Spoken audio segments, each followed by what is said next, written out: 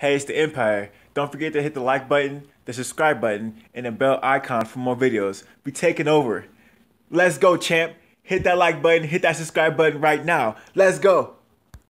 Hey, it's the Empire. Geoboxing Empire. Back from boxing. Now, man, the uncrowned champion, the used to be undefeated champion, Hughie Fury, tweets that he's still the uncrowned champion, man, and he beat Joseph Parker.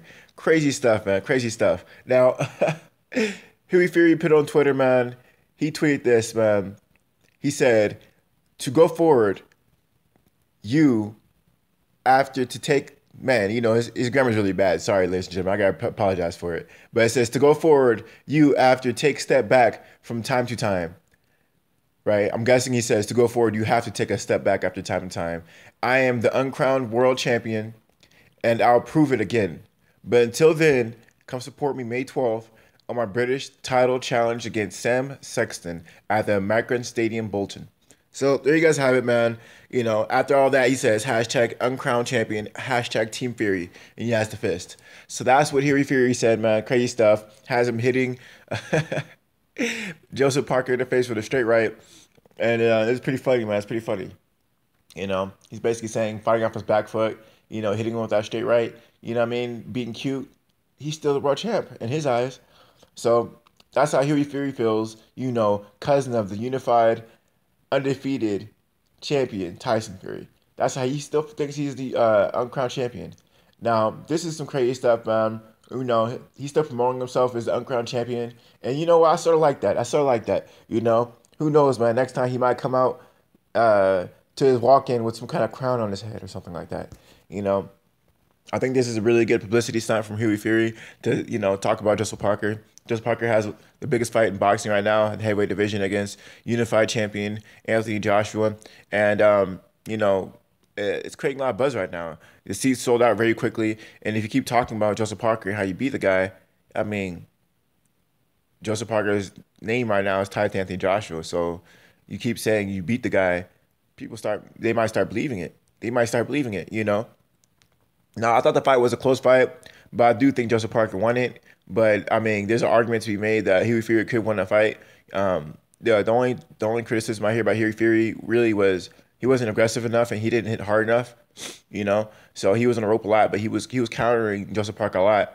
But Joseph Parker would just hit a little bit harder and he was more aggressive, throwing more punches. But Hughie Fury, he just didn't hit hard enough to keep him off of him, right?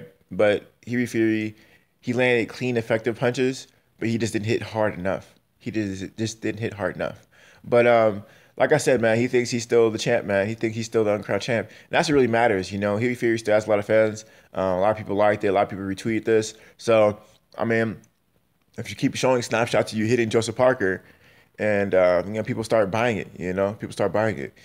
Boxing is having a renaissance of sorts in the UK. And a lot of people are really getting involved in boxing again. So, I mean, is it really bad to lose to a guy who's undefeated, who's the WBO champion anyway? I mean, it's only one loss, right? And it wasn't like it was a non-competitive fight.